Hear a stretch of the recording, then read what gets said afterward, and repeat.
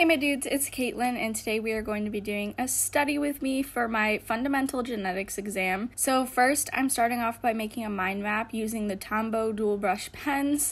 So I'm going to make this mind map, and it's a pretty dense mind map, but before we get into that, I have a quick announcement.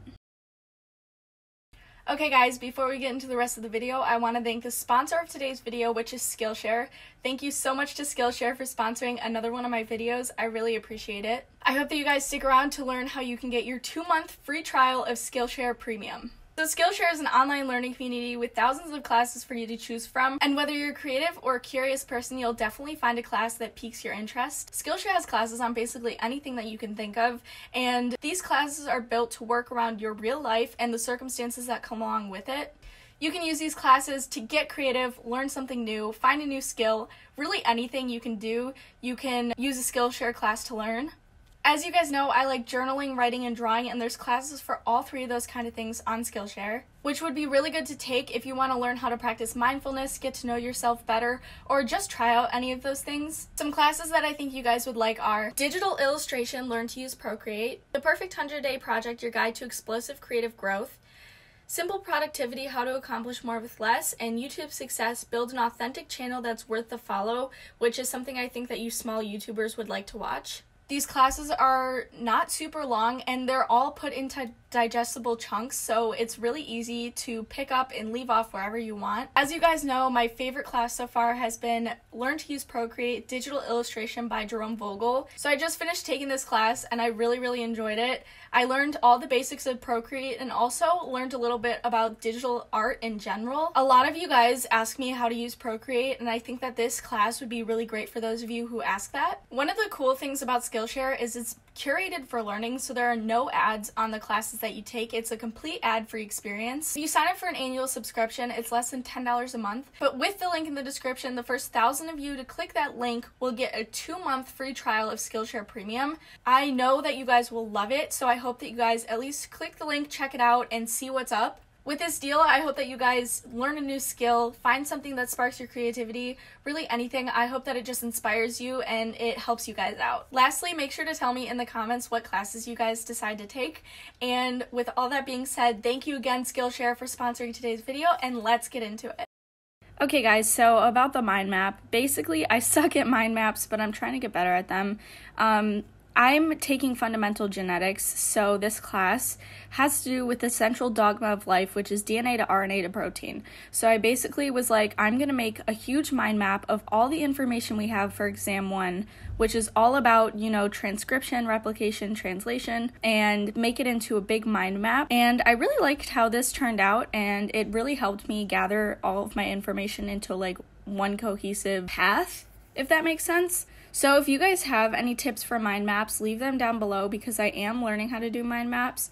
I did this in my Moleskine journal, by the way. This mind map really helped me gather the path that it takes from replication to transcription to translation and connect all the dots. And when I did take my exam, I already did take my exam. When I did take it, I specifically remembered writing things from the mind map that helped me recall them for the exam. So this definitely did help me in my studying process.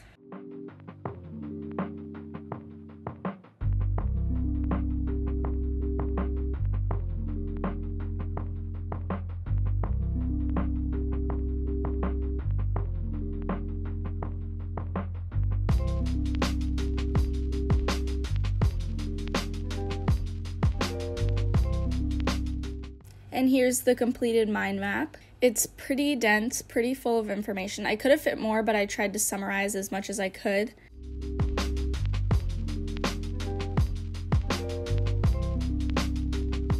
Next, I'm going on to drawing figures of certain processes. So right now I'm drawing replication for DNA, and I'm trying to do this all from memory because I did fill in the blanks on a drawing very similar to this. So you'll see me correct certain things because I did get some things wrong because I am doing this from memory. But basically this really helped me remember all the enzymes that are involved because I had already done this, so I was actively recalling what I was doing, which is really important. Active recall always really helps me.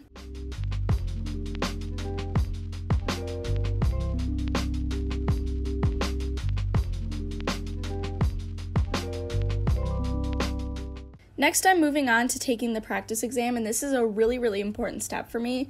So I send the practice exam to my iPad and then literally just take it. So the practice exam helps me recall the information that I've been studying for the past couple weeks. I make sure to cross off things that I think are wrong because it helps me sort of figure out, like, narrow down what the right answer is. The practice exam was really long, so this took me a really, really long time. It's definitely worth it because it was really similar to the exam, so it definitely helps me prepare.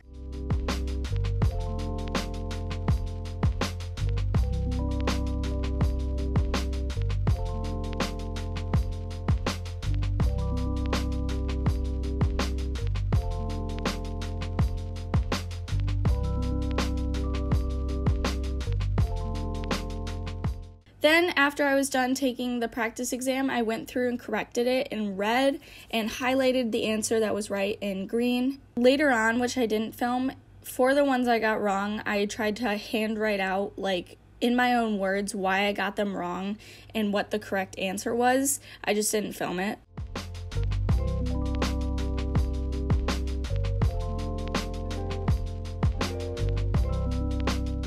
But on the practice exam, I got a 51 out of 59, which ended up being an 86%, which I was really happy with. This is the most failed class in my major, so I was really happy that I got a pretty good score on the practice exam. So next, I'm moving to the practice short answer, which was a little bit harder because short answer is, a little bit harder, but it also helped me prepare a lot. It took me a little longer to do because I took a couple breaks playing with Apollo. It got really hot, so I had to get a fan, and I ended up having a dinner break too. But I finished it in a good amount of time. For both the multiple choice and the short answer, I recalled all the information from memory, so I didn't go back and look at things to try to find the correct answer. I literally just recalled it from my brain. I had steak tacos for dinner, which was really yummy, and I ended up getting an 86% on the free response too, which I thought was crazy that I got the same on both of them. Next, I went through my flashcards that I made as I went along through the units. As you guys know, I didn't have a lot of time to actually study because the material took so long to get through, just in general. So I sort of studied as I went along. Making the flashcards helped me, and I ended up knowing a pretty good amount of them. So I don't feel as bad about not going through them. So the next morning, I studied a little more right before my exam. I basically went through all of the learning objective documents that I compiled and wrote on them, highlighted things, pointed out key things that I needed to remember or things that I was iffy on, just reviewing all the material that I didn't really get to review as much.